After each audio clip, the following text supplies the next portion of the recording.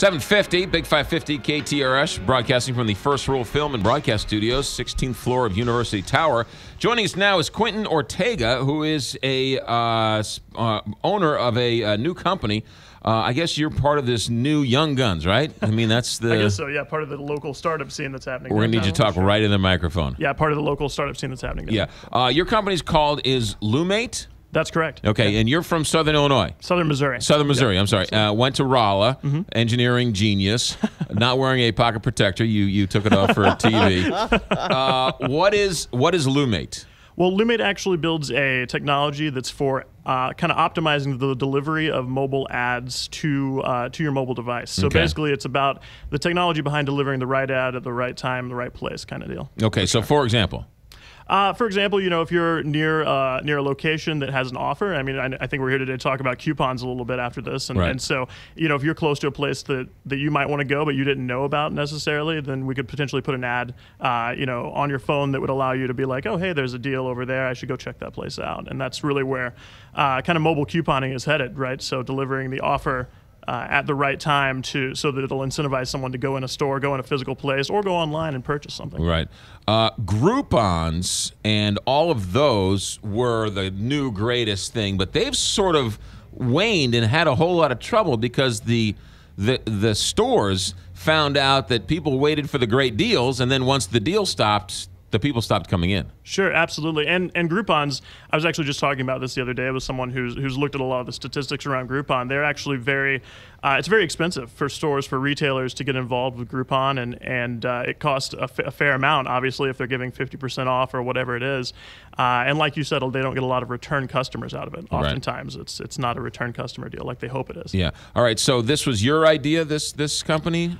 Mine and a couple of my cohorts at S&T while we were going down there. We started it while we were still in school in 2008, and really, our role is not just around coupons. It's around delivering just advertisements and stuff like that in general. But speaking directly of about coupons here in St. Louis, there are a fair amount of startups who are focused on where this couponing is going around town, such as Aisle 411, if you guys have heard of them. Right, you can't find the milk. Download sure, they your do app. in-store mapping, and that allows. I don't get that one.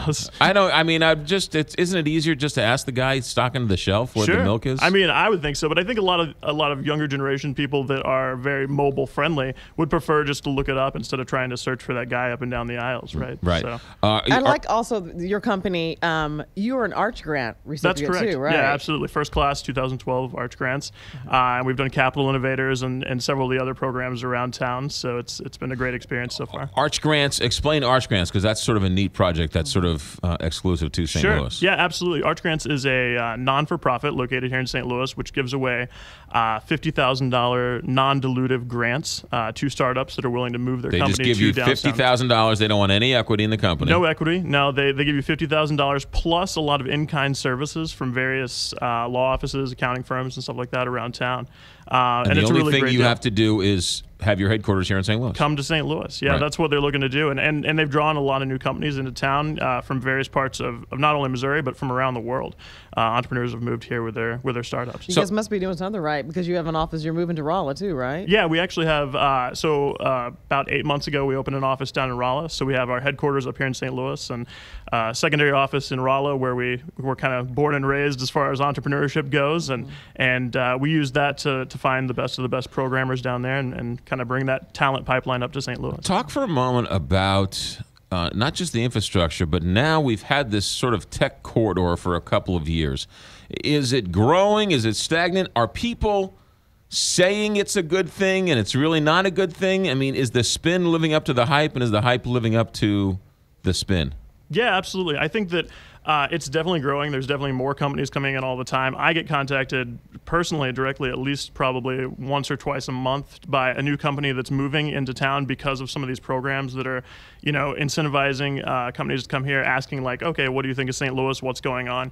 I think one of the real struggles with it is that a lot of the startup community, it's kind of not reaching out to the general public of St. Louis, right? So there's a lot more going on downtown that I feel like a lot of people in St. Louis are unaware of. And because the startup news kind of stays within the startup sector, it doesn't get out to kind of the mainstream media locations. Yeah. Downtown is actually, they say, perfect for this type of thing. Why is that? Sure. I mean, we've been located downtown since we moved the company up here in 2012. And it's great because, I mean, there's a pre-existing infrastructure downtown, right? There's all these buildings. If anybody's been down there, they know that, unfortunately, there's a lot of vacant buildings downtown because Right. it was a huge industrial center for so many years. Right. And now, with that infrastructure already in place, it makes it a great opportunity for small companies to be able to move in, have kind of the building blocks there. When you don't, as a startup, you don't necessarily have the the finances to just build your own building somewhere, right? So you have move in and cheap rent, and you have great infrastructure. For some reason, St. Louis has great infrastructure, not just in terms of roads and water and electricity, but also internet as well, right? Yeah, absolutely. There's a fair amount of fiber going in downtown and connecting many of the data centers and stuff that are downtown. A lot of people don't know there's actually a major data center downtown, and all of the various corporations downtown are putting in high-speed internet as well.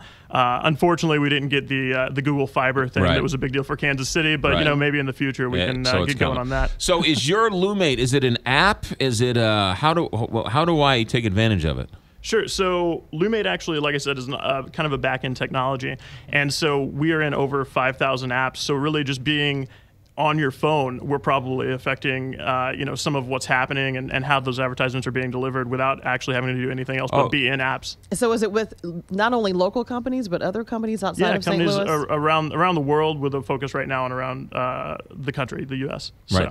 So in other words, if I'm looking at a different app, let's say I'm looking at the Post Dispatch app or the KTRS app, Sure, absolutely. And an ad pops up or something, chances are that's Lumate noticing where I am and saying, hey, there's a St. Louis Closet Company offer right down the street or something. Well, I would like to say it's always us, right? But obviously there are other players out there doing this stuff. But yeah, we're growing in that field, and hopefully that will be us.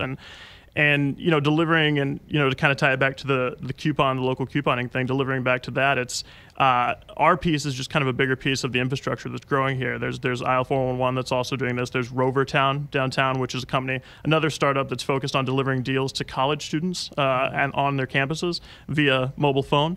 And there's even a company that is strictly a couponing company called Dealy Do that has a partnership with Fields Foods downtown, and you can go in there and scan. At the register, scan the barcode on the app, and it'll give you all the coupons that would apply to your grocery shopping list, and it'll also track your receipts and stuff like that for you. So is it not cool anymore to do couponing out of the newspaper? As I have this stack of coupons here in front of me that came in the mail yesterday, for sure. I mean, I think it's so cool. I think it's always going to be there. There's always going to be that. But right now, last year alone, there was over 380 billion physical coupons sent out for consumer goods, but only about 3 billion of those were redeemed, right? So that's less than 1% of those are getting redeemed. Well, that's the whole idea is to find it, spur it, and then lose it from the time you saw it and then get into the store. Right, but at the same time, sending those ads out, sending an ad or a coupon out by mail costs the company about 25 cents per person over time if you average that out, which is pretty high, right? Right. Where they can deliver a kind of a digital mobile coupon and get the same thing. Right now, within the next year, there'll be about 19 billion mobile coupons that'll be starting to be delivered, and then within 3 to 5 years, about 32 billion. Definitely increasing. Quentin Ortega, the company is Lumate. How do we find out more information about it? Sure, absolutely. You can learn a little bit more about our company specifically by going to www.lumate.com. That's LUMATE.com. Or if you want to just follow me on Twitter, I tweet a lot about the local startup scene as well as ad tech and the mobile industry in general. And that's at Quentin Ortega, QUENTINORTEGA. You got it. Thanks for coming in. Thanks so much, guys. Good Thanks for luck having with the me. book. You got Appreciate it. it. 7:50.